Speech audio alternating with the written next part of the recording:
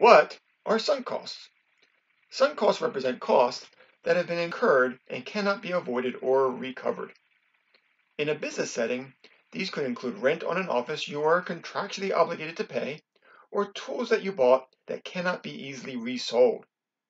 On a personal level, maybe you ordered a big meal at a fancy restaurant while on vacation. The restaurant is not going to give you your money back just because you decided you were not that hungry after all. Because, by definition, you can do nothing about sunk costs, they should not affect your decisions going forward. My business may be losing money because of the expensive rent I have to pay, but that does not mean I should shut down. If I cannot avoid the rent, it should not affect my decision. The real issue is, will I make more or lose less if I continue to operate?